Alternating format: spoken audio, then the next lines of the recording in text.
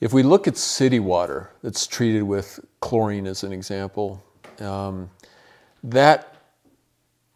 that case, as an example, that's created such imbalance. The chlorine at that level is not beneficial. There are times I know that I've taken showers in cities and I can actually smell the chlorine. It's so dramatic. And I can feel it on my skin. Now, obviously, I might be a little more sensitive living here in the Great Mountain region. In today's environment, we have a lot of contaminants that we're finding in water, particularly groundwater. And what's more unsettling or disturbing is we're finding particles of medication, hormone replacement therapy, chemotherapy, that consequently is reabsorbed by the person who's consuming it, and that's a concern. Salt has been important since the beginning of time, or at least recorded time, because it's been used for preserving foods.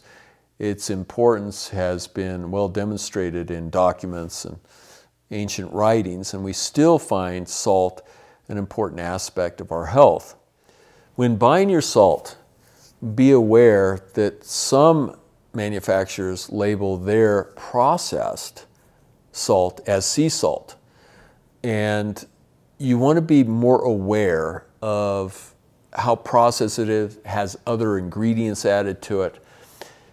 Generally, natural salt, earth salt is an example, or natural salt from the sea that's through evaporation processes, will oftentimes not be brilliantly white. In individuals that eat meat, really, if it's balanced with vegetables and whole grains, everything should be good. And the one thing I do exercise awareness of is just be aware that trans fats are, I'm not going to say a little more difficult on our health, but the amount of trans fats that are consumed should be watched, because there's a direct correlation with the amount of triglycerides, which is a blood fat that we have in our circulatory system, our blood. And these triglycerides, when they elevate, they can create a situation called blood foaming, which can be damaging to the arterial wall. So you want to be a little more careful about excessive consumption of trans fats. Now, there's a whole variety of pesticides and mold inhibitors, so to speak. And the mold inhibitors, we use apple cider vinegar, but don't use white vinegar. Apple cider is the best, generally. So I put in, it doesn't require really that much. Or as an example, we're doing now in today's industry, is we're synthesizing material that isn't found naturally.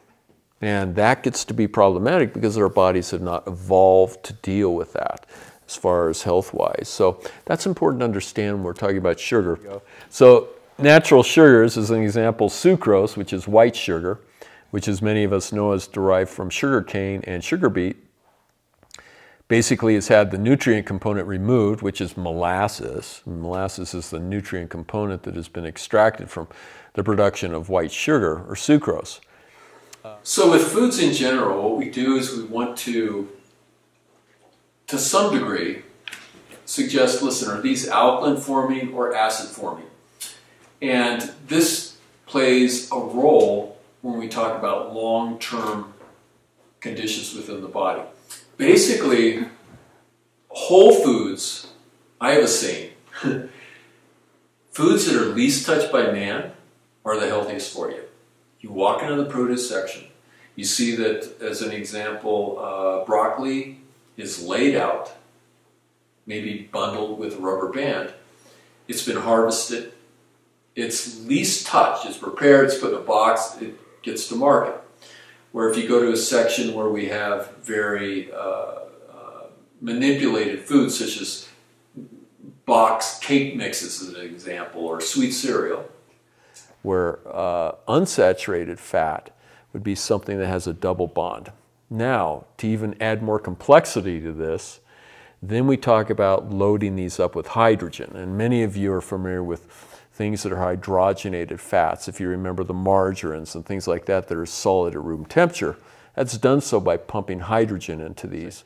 So what we want to emphasize for you, basically, is even though you see a food component that says low fat, it doesn't necessarily mean it's healthy for you. If you see a food ingredient that says high fat, high omega-6 or whatever, that doesn't mean it's necessarily healthy for you. What happens with casein that's undigested is it's harder for the digestive system to function. In conditions such as diverticulitis, which is the pouches within the large intestinal tract, these can actually be influenced by undigested proteins such as casein. Here's some examples from my clinical practice. Every individual that I personally have treated with acne, if it's going to be cystic acne or even rosacea, which is adult acne, the acne clears up to a high degree. It improves substantially when dairy products are removed from their diet.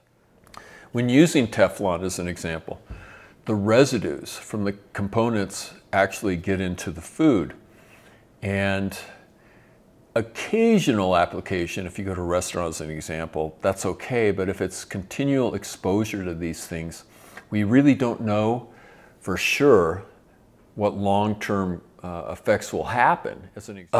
As we teach you these recipes, we want to make sure that we're allowing you to have something that's the most deliverable and most effective in what we're dealing with, whatever type of pathology or what we're addressing.